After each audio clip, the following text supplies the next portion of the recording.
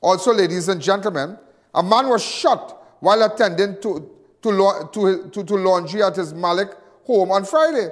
He was washing clothes and he was shot. The victim was identified as 20-year-old Justin Sealey of 10th Street East, Upper 6th Avenue, Malick, Barataria.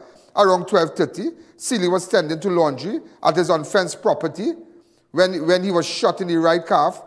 As he turned around, he observed an armed man standing behind him and raised an alarm. The suspect fled the scene and the victim was taken to Port-au-Prince General Hospital where he received medical treatment. The police were also notified, so this man was washing clothes and he was shot.